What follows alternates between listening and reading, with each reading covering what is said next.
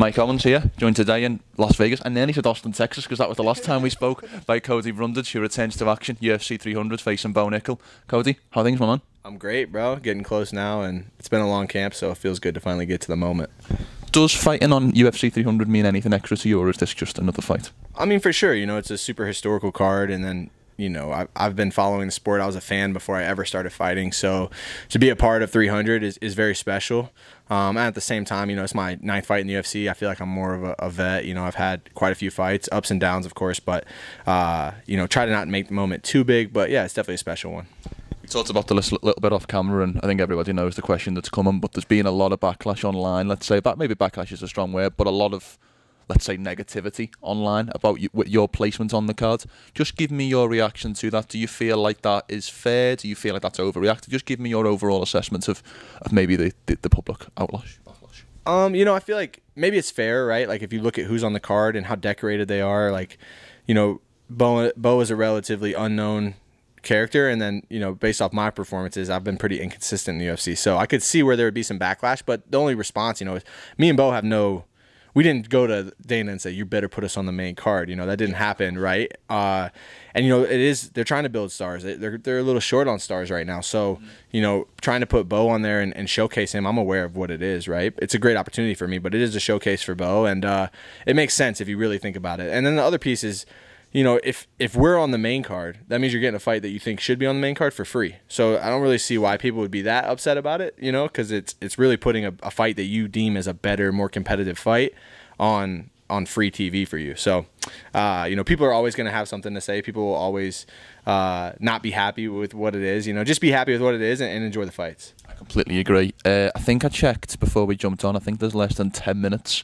of pro fight time for you to study on Bo. What have you seen in what is a very, very short and very, very quick run so far? You know, he's been dominant. I feel like he's pretty similar, not similar in maybe his style or technique, but like similar that he's run through everyone he's fought, just like the guy I fought last, you know, and so there's not a ton of film, and when there's not a ton of film, you know, I feel like there's a good idea of what he's going to do, right? He's very explosive. He's going to throw hard to close distance and get to his bread and butter, which is wrestling, and I'm aware of that, you know, and you can only be aware of what someone's going to do. You can't be like, I'm going to stop everything they do, or, you know, then you start overthinking, and when you're overthinking, you're dead in the cage. So, you know, it's just, I've watched what he's done. I feel like, you know, picked up on a few things, but there's not, like you said, there's not a ton of film, so it's more just focusing on myself and growing and continuing to get better, and then how can I win this fight as opposed to how can I not lose the fight, you know? So, yeah, I've studied this film. Like you said, there's not a ton to see, but I feel like I have a good idea of what he's bringing to the table. Who's been the guy mimicking Bo in the gym for you for this camp?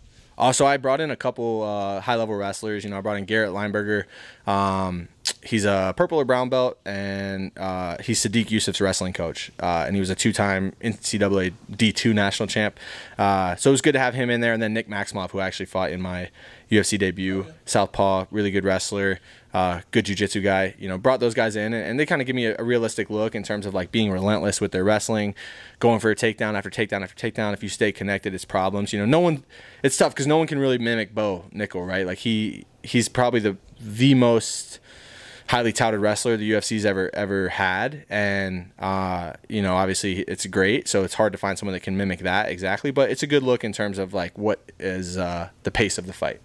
What's the vibe been like in Factory X for this fight? Because we talked when we last spoke in Austin, you reminded me that Brandon Royval's world title fight in 296 was the first world title fight of Factory X's career, or first world champion, excuse me. So what's the vibe been like in the gym? Because in the grand scheme of things, this is a massive fight for you, Mark, and the rest of Factory X. Yeah, you know, Factory X is awesome. It's a family. We're all really close. You know, we all train together. There's not like little teams inside the gym. It's one big team, and I feel like that lends to excitement when we get big opportunities like this. And yeah, everybody's hitting me up, making sure I'm all good, and you know, just let me know they're behind me, and you know, it's big. You need that, and I'm fortunate, and yeah, the vibes are good. We got a lot of fights coming up, a lot of big fights coming up, and this is one of the first ones of the year that's really, really big, and I feel the support for sure. I'm going to let the fans in on a little secret, but when Cody met me in the hotel lobby, within about 5 seconds of us meeting each other, someone asked them to sign their hoodie and to take a photo with them. Has that increased throughout this week? Have you felt more love, more admiration from the fans? I don't know. You know, it's a double-edged sword, right? Like half the people, you know, I definitely feel like I have my fair share of haters, which is fine. I'm sure everyone kind of feels that. But yeah, I've definitely, you know, there's been some hype around it, and people are excited to meet you. And you know, most of the people that meet you in person, I won't say most, every person I meet in person is super respectful, and you know, and so like you can get it twisted sometimes because online people can be rude, and you know there's a safe barrier there where you're not in someone's face, but you know face to face everybody's super respectful, super cool to be around, and you know I appreciate it honestly, and you know I used to be like, man, I gotta sign all this stuff, I gotta do all this stuff, and it would bother me a little bit, and then my coach told me one time, he's like, well, one day you won't. One day no one will ask you for your signature, and so try to live it up and enjoy it while you have it. And you know that was a good mindset shift, and it's been good, man. The fans are cool, and I know they're excited too. When you look at this fight, I suppose there's, in my head at least, there's two ways to look at it. There's either an element of you get him before he gets you, or there's an element of I've fought 15 minutes before, this kid's never fought more than 5 minutes.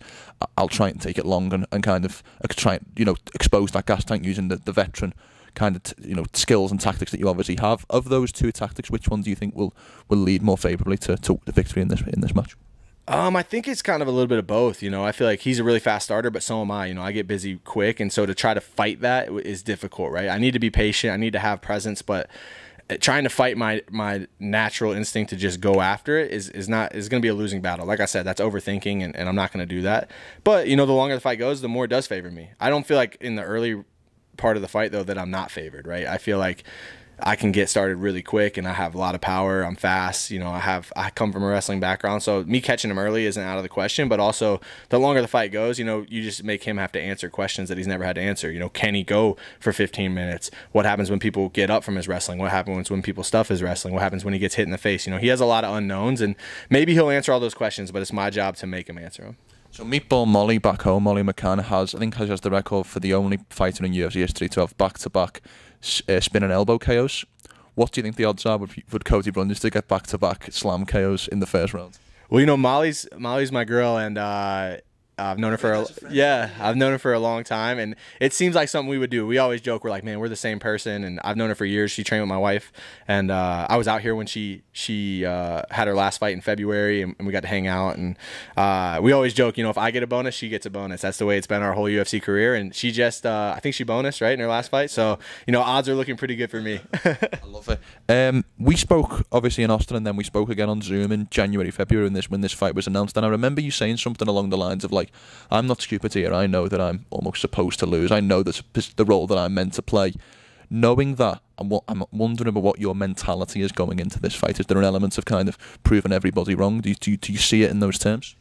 So, you know, that used to be my mindset. I'm going to prove all these people wrong and make them eat their words. But I don't really feel that way anymore. You know, I feel like my mindset completely shifted my last fight to I'm just going to prove the people that do believe in me right. You know, I'm going to prove the people that put in the work with me and see what I do every day correct. And that's way more fulfilling and way easier, because I could go knock out Bo Nickal in the first round, and no one's going to give me my flowers and be like, man, Cody Brundage is a lot better than we thought. They're going to say, Bo Nickal's just not as good as we thought. He's green. He's so new to the sport. All these different excuses. And so if that's what I'm chasing, it's unattainable and it's disappointing. So just proving the people that do believe in me right, and people that have put a lot of time and energy into me right, is a more positive place to come from, and also easier to do, I think. And so, yeah. And I know what people think. I know what the narrative is on this fight. And I think that's, you know, obviously Bo's had a great run early in his UFC career. And then I fought some tough dudes and had some performances that weren't to my potential. Still don't feel like I've had a performance that really matches my potential, and so there's been some inconsistency, so people don't really know what they're getting with Cody Brundage. You know, I feel like when I show up and I have a performance that's complete, I can be a problem for anyone in the division, right? But you know, I just need to do that on fight night. Couple more from me, Cody, and thank you for your time.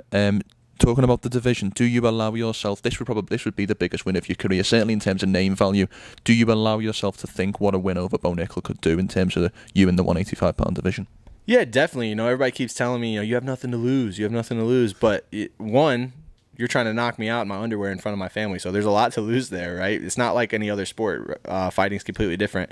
But then also, you know, the only way you get more big opportunities like this is to cash in on them.